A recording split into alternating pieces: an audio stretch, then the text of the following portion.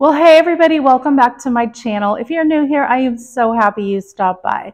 Well, we are almost into fall, and that means everywhere you look, it's pumpkin, pumpkin, pumpkin. And I love pumpkin. So today I'm going to show you not one, not two, but 3 different pumpkin recipes.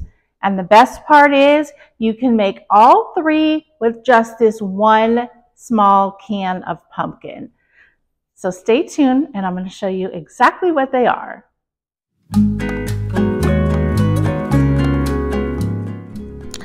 All right, so we are going to take 2 cups of old-fashioned oats. And then we're going to be putting in some baking powder, some pumpkin pie spice, and some salt, along with some chopped pecans. And we're just going to give this a stir just so everything's kind of mixed, and I will have exact amounts in the description. Now just set that aside and take a medium-sized bowl and put a large egg in there. Then you're going to add some milk, 1½ cups, 1 cup of pumpkin puree, and we're just going to give that a quick little mix. And a 1/4 cup of light brown sugar, or you could use maple syrup. Now add the dry ingredients to the bowl with the wet ingredients and just give that a quick stir. Now it is going to look pretty soupy, and that's exactly how it should look. Now you're going to grease a square baking pan, and we're going to set our oven to 350, and you're going to cook this for 25 to 30 minutes or until it's firm to the touch and a knife comes out clean. Now make sure to serve this warm, and you can top it with maple syrup or else this amazing sauce, which I'm going to show you how to make next. The next recipe is going to be our pumpkin caramel sauce. For this, you're going to need some pumpkin puree, some vanilla, some salt, some pumpkin pie spice, some heavy whipping cream, sugar, and butter. And I'll have the exact amounts in the description box. Now to a medium saucepan, you're just going to put the sugar in there dry. And as you can see, it's after about 2 to 3 minutes, it's going to start making some clumps.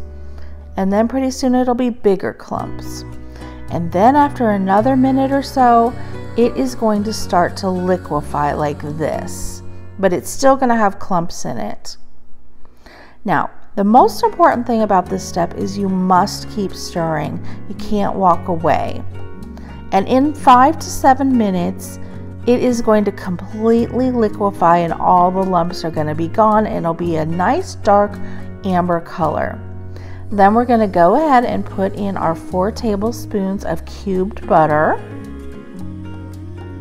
And then we're just going to stir that around till it's melted. That's just going to take about 30 seconds. Now you're going to add the heavy cream in 1/2 at a time. And now it looks like it's starting to clump up, but just keep stirring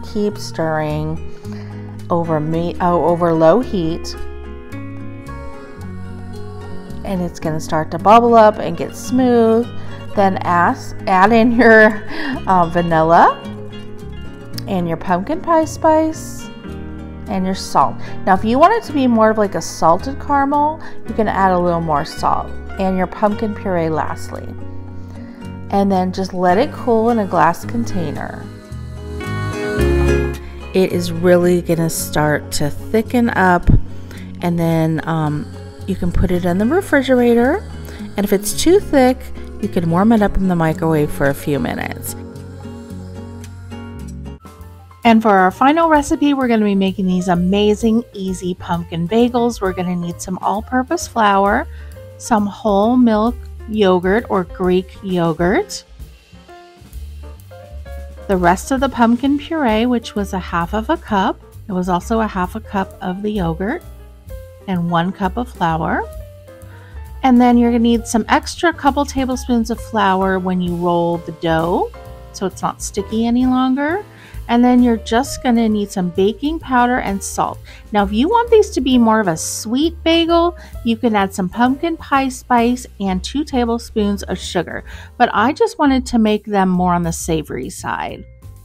So just add your dry ingredients together and just give it a little whisk. In another bowl, add your yogurt and your pumpkin puree. And just give that a little mix, just so the two are combined.